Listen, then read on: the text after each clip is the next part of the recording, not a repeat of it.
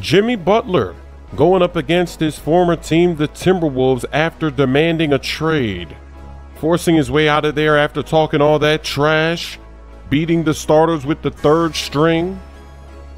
Tonight, 76ers get it rolling. Look at Ben Simmons going coast to coast.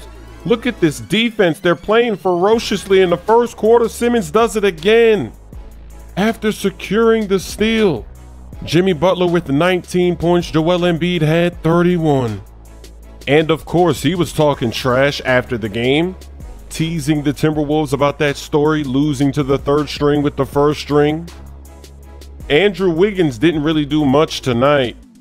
And Jimmy Butler posted on Instagram, he posted a picture of him staring at Andrew Wiggins. Because remember, when this beef was going down, Wiggins had a lot to say about Butler and his team and how he was messing up the chemistry and the roles of all the players.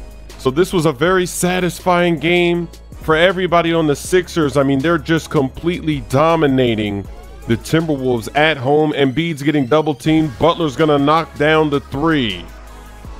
It's a murder. This game was over basically in the first quarter. Butler knocks down a mid-range along the baseline. Ben Simmons looking backdoor, perfect lob to Jimmy Butler for the slam. They've got a 30-point lead. They finished with 149 points. That is the most they've scored since 1990. Look at that tip slam from Simmons. What a win. That's Michael Jordan. That's an air ball.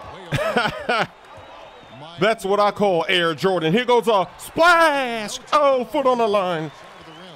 B-Roy in transition with the double clutch. They need a timeout. Clay, Killer Clay, gonna do it again. Splash!